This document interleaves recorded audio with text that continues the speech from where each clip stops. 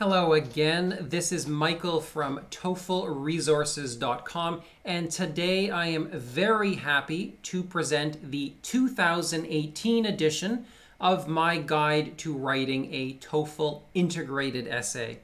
That is to say, the Type 1 writing task on the TOEFL.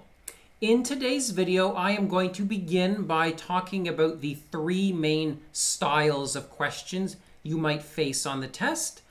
Then I will present a real question right from ETS, the creators of the TOEFL, and I will conclude by walking you through the process of actually writing your own TOEFL integrated essay. I'll show you how to take some good notes. I'll talk about how to write an introductory paragraph, and finally, how to write 3 good body paragraphs.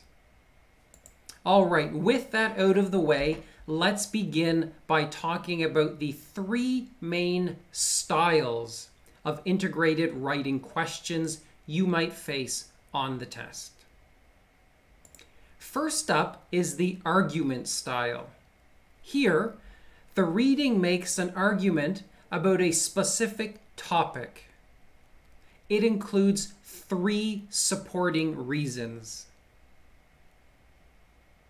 After you read this article, you listen to a lecture which challenges this argument.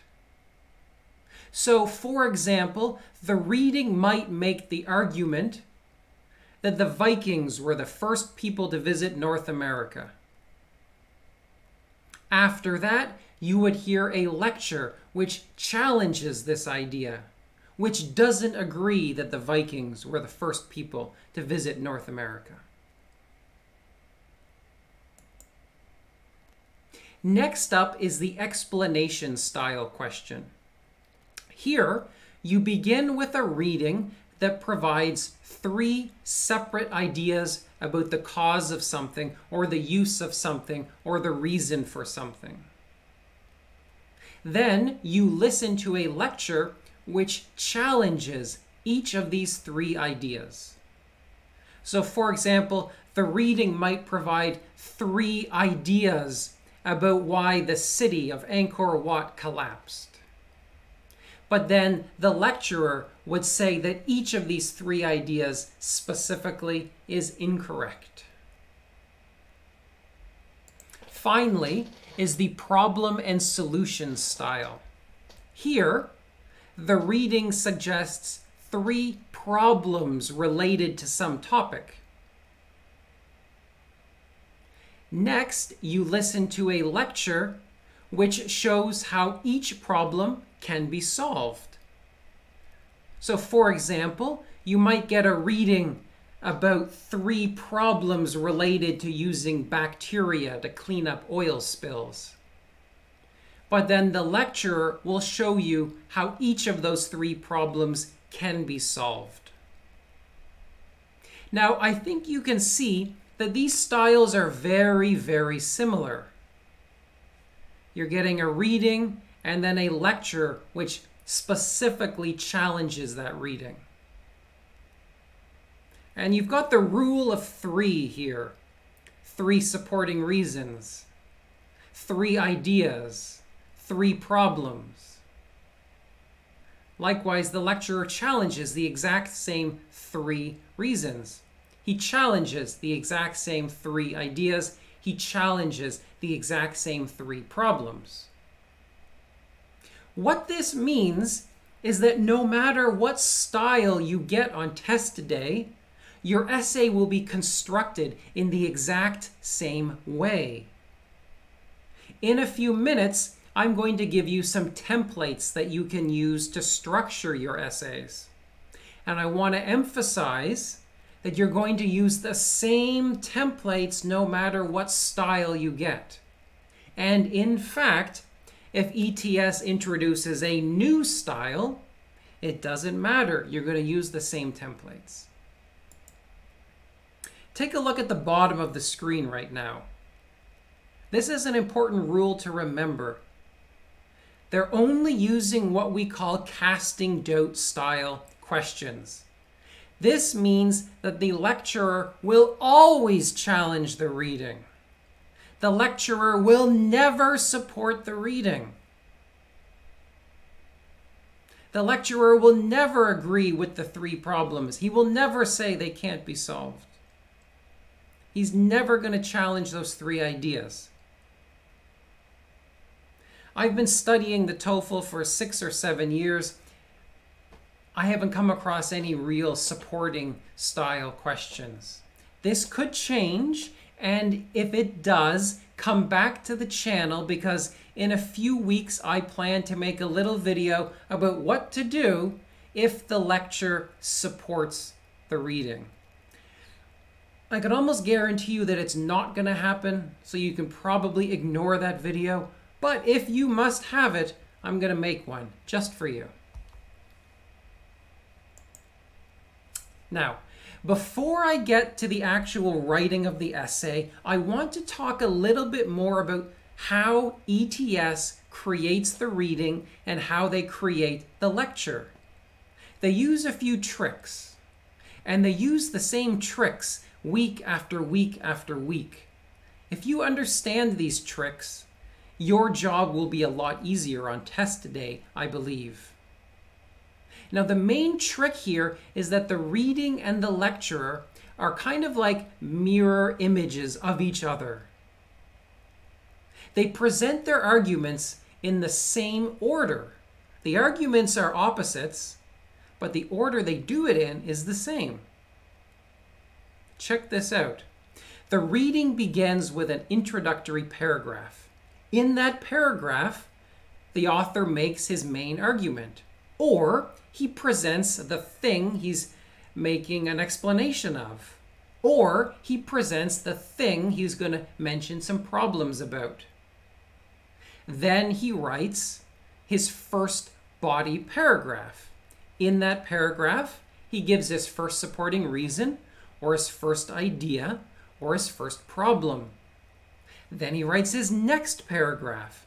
He gives his second supporting reason, his second idea, or his second problem, and so on for the third and final body paragraph. After that, the reading is done. Meanwhile, the lecture always begins by stating his main argument, which is going to be the opposite of the reading. Or he's just going to mention the thing which he's going to give ideas about. Or he's going to mention the thing which he doesn't think has any problems. After that, he's going to directly challenge the first supporting reason, or the first idea, or the first problem from the reading. After that, he's going to challenge the second supporting reason, the second idea, or the second problem. Finally, he's going to challenge the third reason, idea, or problem, and then the lecture is done. So remember, the lecture challenges the reading points in the same order as they originally appear. If you understand this, your note-taking will be a lot easier, and it will be a lot easier to take your notes and put them into an essay. Understand this trick, because ETS never changes the way they put together these questions. All right, let's talk about a question. Now, today's question is from the official TOEFL IBT Tests, Volume 1. It's the question from that textbook about the Chaco Great Houses. This is an explanation style question. Now, I can't give you the reading and the lecture because ETS owns those, but the textbook is very easy to find. You can get it on Amazon or elsewhere. Now, even if you don't have the book, do not worry, because the main point of this video is to give you structure, is to give you templates you can use that are universal. So I don't really actually care too much about the actual arguments about great houses. What I care about is creating an essay And that's exactly what I'm going to show you how to do in just a few seconds. So, before we actually write the essay, we need to take a few notes. Now, how do you do that? Well, kind of like this. Now, I wrote these notes by looking at the lecture transcripts, and I gave myself extra time. These are meant to be illustrative. Your notes probably won't be so perfect, but it's giving you the general idea of what you should be doing when you take notes. It also emphasizes how these are lining up perfectly with perfect symmetry between the reading and the lecture. So see what I did here at the beginning. I made a note of the main argument from the reading, which is there are 3 theories to explain the use of the Chaco Canyon houses in New Mexico. But then notice when I was taking my lecture notes, I got the main argument, which is the 3 theories are incorrect. Oh, it lines up, doesn't it? Now, the first notes I took from the reading were from the first paragraph there, and it says they were used as residences. And I got a couple details about that. And then at the beginning of the lecture, he says, no, they weren't used as residences. And he gives some details about that. And then in the middle of the reading, I got a couple notes about how the houses were used to store food. But then in the middle of the lecture, I got a couple notes about how they weren't used to store food. Likewise, at the end of the reading, I took some notes about how they were used as ceremonial centers. And at the end of the lecture, I got some notes about how they were not used as ceremonial centers. So you see what I mean about the structure of the reading and the lecture. They line up. The lecture is directly challenging the reading, and he's directly challenging it in the exact same order. The last thing I want to say about notes is you should try to get just about 2 notes for each point and each counterpoint. The templates I'm going to give you ask for 2 sentences about the reading and then 2 sentences about the lecture. So try to get 2. You can get more, but 2 is about what you need. All right, finally, we're going to get to it. Writing the essay. What's the first thing we write? Well, it is, of course, the introduction. How do you write an introduction? Well, you use a template. Now, a thing that should be said about templates. Well, the first thing is they work. Now, a lot of teachers out there will tell you, oh, you shouldn't use templates. That's bad advice. A lot of teachers will tell you, oh, the graders from the test are trained to punish students who use templates. That's bullshit. They'll tell you, oh, the graders are given a list of all the templates from the internet, and they're showing these videos, and they're told if students use these templates, they should be penalized. That's also bullshit. I'm basing that statement on interviews and discussions with actual graders. It's okay to use templates. In fact, it is very, very beneficial to use templates. I feel they give your essay a lot of structure. I feel they give your essay a lot of coherence. I feel they improve your grammar. And I feel they make it easier to write a really long essay, which will increase your score. So I think you should use these templates from the video. Not only that, but I have freshly updated the templates for the 2018 version, so they are completely fresh. All right, so the template for introductions goes like this. The reading and the lecture are both about something, which fill in the blank. The author of the reading believes, and go ahead and fill in the blank. The lecturer challenges the statements made by the author.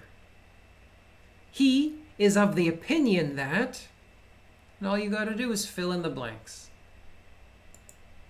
Let's write a paragraph about the Chaco Canyon. I've color-coded the templates here. It goes like this. The reading and the listening are both about the great houses which are found around the Chaco Canyon in New Mexico. The author of the reading believes there are 3 possible explanations about how they were used. The lecturer challenges the statements made by the author. He is of the opinion that none of these theories is correct. You might say, well, what if I get an argument essay? Well, you'd say something like this. The reading and the listening are both about the Vikings, which are a people that came from Scandinavia. The author of the reading believes that the Vikings were the first Europeans to visit North America. The lecturer challenges the statements made by the author. He is of the opinion that the Vikings were not the first Europeans to visit North America. Now you might say, well, what if this is a problem and solution essay? Well, you might say something like this. The reading and the listening are both about using bacteria to clean up oil spills, which is very common these days.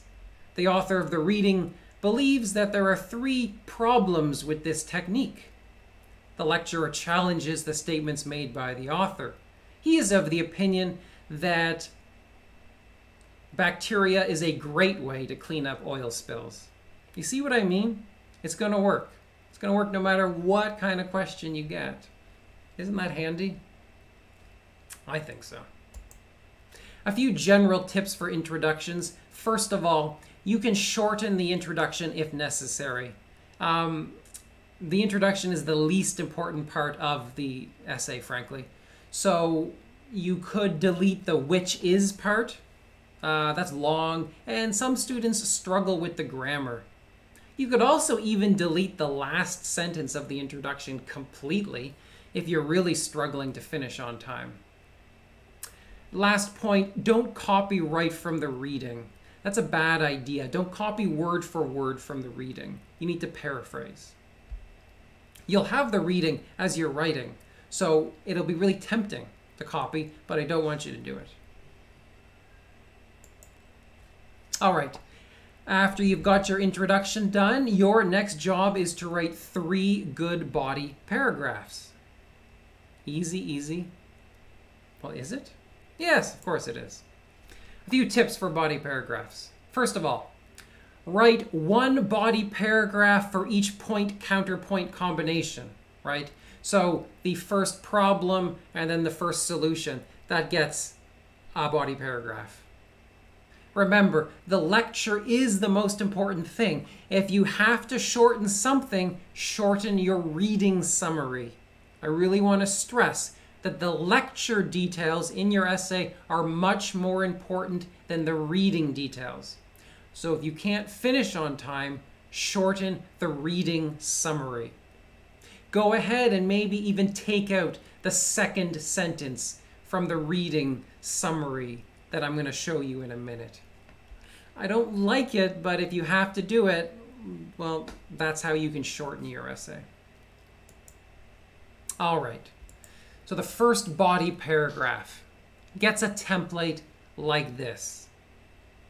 First of all, the author suggests that, it is mentioned that, this argument is challenged by the lecturer. He says, furthermore, he argues that, and just fill in those blanks. Be prepared, of course, for the lecturer to be a woman. You might need to say, she says. Here's the model. I'm going to read this one. I won't read the next 2 body paragraphs. First of all, the author suggests that the structures were used as residences for large numbers of people. It is mentioned that they are very similar to the apartment buildings located in Taos, where people have lived for a long time. This argument is challenged by the lecturer. He says that if they were used as residences, they would contain many more fireplaces than they actually do.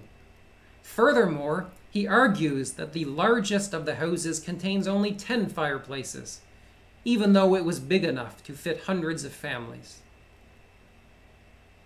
you can see where I filled in the blanks, right? First of all, the author suggests that. It is mentioned that. This argument is challenged by the lecturer. He says, furthermore, he argues, you just got to fill in those blanks with the details from your notes. Second body paragraph has a different template. It's similar but different. It goes like this. Secondly, the writer contends that. The article notes, the lecturer, however, rebuts this by asserting that. He elaborates on this by mentioning that. And here it is. Again, I'm not going to read this one to save a bit of time. But you can see how I filled in the blanks, right? Secondly, the writer contends that. The article notes, the lecturer, however, rebuts this. He elaborates on this by mentioning that. You can see that I shortened this down to a 4-sentence template. I combined the transition with the first lecture detail. I think that just gives your essay a little bit more grammatical complexity. It lets you use this nice transitional word, however, and it lets you use a couple of parenthetical commas. You don't really have to worry about why I did it, but rest assured that the change here makes the grammar a little bit more sophisticated. And finally, here's your third body paragraph. Finally, it is stated in the article that. The author establishes that. The lecturer, on the other hand, posits that. He puts forth the idea that, and there it is. You can see my note at the end. This one came out to 307 words in total. I'm going to talk a little bit more about word count in just a second. But as you can see, I just followed the templates. I did nothing out of the ordinary. I filled in the blanks with those details. Oh, I got lots and lots of good details. All right, that's it. That is your integrated essay. A few final thoughts. Aim for about 280 to 300 words in total. You can write more than that. There's no penalty for writing more than that, but I find that that range is usually the sweet spot for most students. If you try to write more than that, you're probably going to make a lot of mistakes because you'll be working so fast. Moreover, I want you to ignore the on-screen advice at the test center. I think that the actual software says something like a typical essay is between 180 and 220 words. Yeah, a typical essay might be that, but a typical essay is pretty low scoring. I think the average score in the writing section is like 20 or 21 points. That's not what you want, so you're going to have to write a little bit more. Furthermore, don't treat that on-screen advice as a limit, as a maximum. That is definitely not a maximum. You should be writing more than that advice suggests. Finally, you could write more about the lecture. If you want to write a bit more, that's fine. You could write a third sentence in some of the paragraphs. But don't write more about the reading. I mean, it's a waste of your time. You don't need to write more than 2 sentences about the reading. That won't help your score. Don't write a conclusion. You don't need it. Use that time to proofread your work instead. Writing a conclusion, writing a separate paragraph as a conclusion will not increase your score, but proofreading and fixing a couple of mistakes certainly will increase your score. Finally, beware bad textbooks. In most practice TOEFL textbooks, the integrated writing section is the worst. They give you some really bad sample questions. Now that you know the tricks that ETS uses to create these questions, you should know when you've got a bad textbook. I highly recommend the 2 official test collections from ETS. Those each have 5 questions and they are all very, very accurate. Even the official guide, the Blue Book, has some inaccurate integrated writing questions. So be careful when you are practicing. Make sure you've got good questions. All right, that is all I have to say about the integrated essay. For more of this kind of stuff, you can visit me at TOEFLresources.com. That is my website. If you go there, you can find a print version of this guide, which has templates that you can copy and paste into your own work. You can also find some guides to the speaking questions. You can find some sample essays written by me. And for a small fee, you can sign up to have your practice essays evaluated and scored by me. I will check them line by line. I'll tell you what you're doing right and what you're doing wrong, and I will correct all of your grammar mistakes. You know, it could help you get the score you need. Anyways, I'm going to leave it at that, but I hope you'll come back in a few days because I plan to upload even more videos about the writing and speaking sections of the test. Take care then, and bye-bye.